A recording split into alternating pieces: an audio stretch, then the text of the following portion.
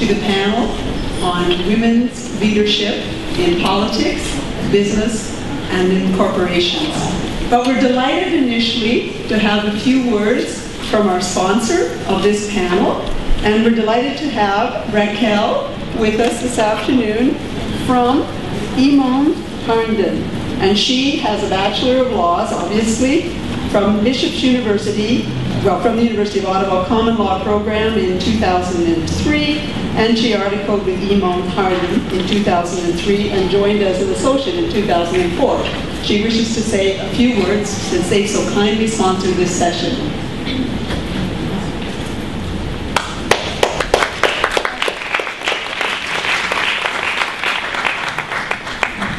I won't take up much time from your esteemed panel here. I just wanted to say welcome to Ottawa for those of you who aren't from here, and that Imam Harnden is delighted to be able to sponsor this conference and in particular this panel.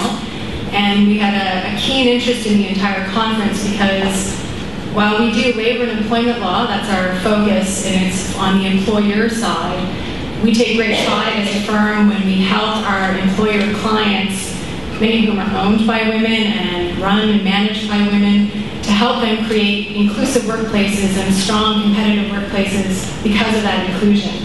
And our firm is an example of that. We have at least 50% of our lawyers are women.